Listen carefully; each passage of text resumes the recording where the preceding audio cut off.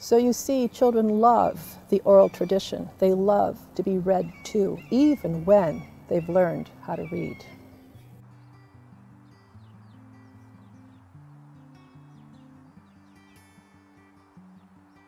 Hi, I'm Miss Carol, and I'm an early childhood teacher at Acorn Hill Waldorf Kindergarten and Nursery. I've been teaching kindergarten, in our case it's multi-age kindergarten, ages 3 through 6.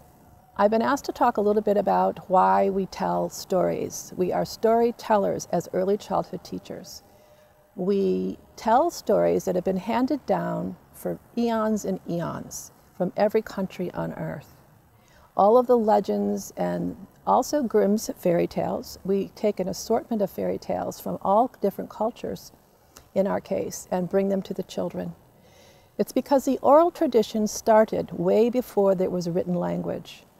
And so oral traditions have been handed down for, as I said, eons and eons. And so we start with that, with children as young as 2.5 years old. They continue this through the grades in a Waldorf school as well. They're still telling a lot of their content through stories first, but then they go into the written word, of course. But all starts in early childhood in a kindergarten in a Waldorf school. Well, oral storytelling started simply with, obviously with words, and they weren't recorded. The only way they were passed down was through tradition. So from parent to child, child to the next child, as time went on, as they grew up and had stories they carried with them from their former generation. And there was not much written at that time. Eventually, of course, there was. They were recorded and written down in one way or another when letters and language, written language was developed. However, the first thing a baby hears, even in the womb or even before they're born, is sound. So everything starts with sound, and they're attuned to sound. In fact, our songs are all pretty much sung with using the pentatonic scale, which are 5 different tones. And that's why the children respond so well when we say simple things like, gathering by the front door. Instead of using my words to say, please go to the front door, they respond just like that because it's a song and certain tones are being used. They are attuned to them. They are very much attuned to them. So similar to our storytelling, sound came first. So the children identify with that right away. And even if you notice at home, children love to be read to. I had a kindergartner one time who I discovered on my own could read. I didn't know he could read, but he was sitting in a chair reading every single thing that was on the bulletin board in the teacher's room. I came in to see who it was, and it was George. I said, George, you can read? And he goes, yeah, shh, don't tell my mother I can read, because then she'll stop telling me stories at night.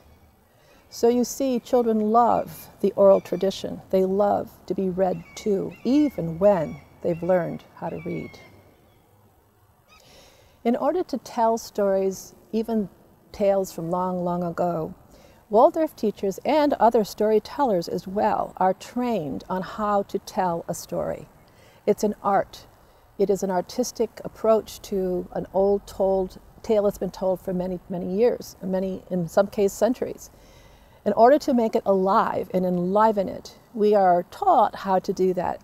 All storytellers on earth some of them are taught, some of them don't have to be taught, but there are a lot of storytellers on earth who do this for a living.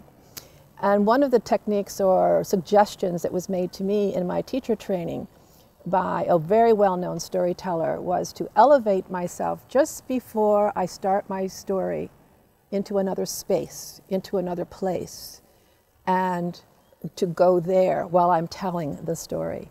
Because it enlivens the story, not to simply be reading something off a page, or even just to tell it like you've memorized it. And it's not done, in our case, with a lot of emphasis on words or gestures or emotions.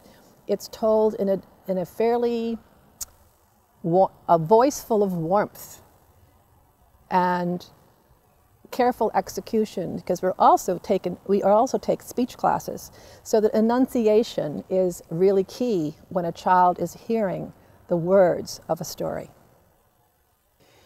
All right, so in order to prepare even to tell a story the next day, one I've told many, many times, and these stories were handed down to me by my mentor, my teacher who was my mentor, and she had some wonderful stories because they're from all over the world. They're not easy to collect.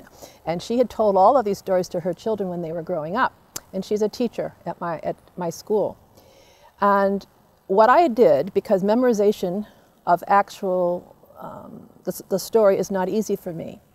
And it's not important that it be told the same way every single time, but it needs to be close. Because we tell our stories for 3 weeks. We tell the same stories for 3 weeks.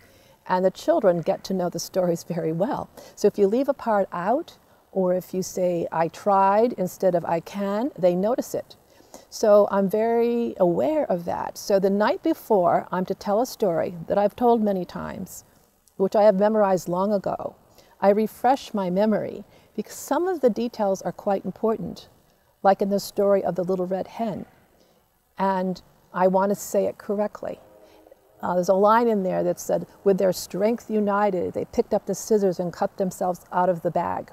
Well, the scissors are all tucked under the little red hen's wing. She goes around with scissors underneath her wing.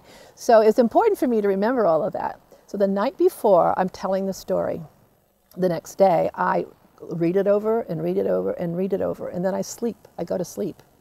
The next morning I'm up preparing to go to school, and I read it again. Not because I want it to be perfectly memorized, but because I need to know it well enough that I can go to that space that I mentioned that's like an elevated space and tell that story. So it's enlivened and warmth, covered in warmth, bathed in warmth.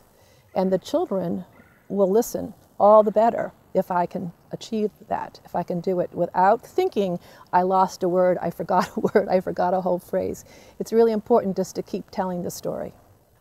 One of the reasons that oral storytelling is effective and important for children, especially early childhood before the age of 7, as opposed to reading strictly to them, is because not only is it more enlivened, and they love it, they can feel the difference, but they're still learning their consonants and vowels. It's very important that they have plenty of nursery rhymes.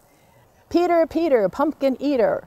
Things that have the consonants in them are very, very helpful in their development because it helps them, believe it or not, it helps ground them. That's part of my teacher training. That is not something I necessarily just do for no reason. Any of the storytelling, including nursery rhymes, is extremely important for their development. And I'm talking about what they hear and what they then are able to speak as a result of hearing it and speaking it. So if that's why Waldorf teachers take speech classes, because we're taught when we're with the children, we're very careful how we enunciate our words, especially during storytelling, because we know that they're developing language. And through language development of oral tradition, they're picking up on words and start using them very, very early on.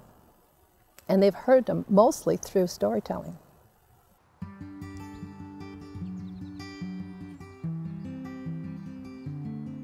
So thank you for joining me on this beautiful day, and I enjoyed letting you know a little bit more about storytelling in the oral tradition and why it's so effective with young children. If you have any questions, please, you could write them in the comment column and I will get back to you. Thank you so much for listening.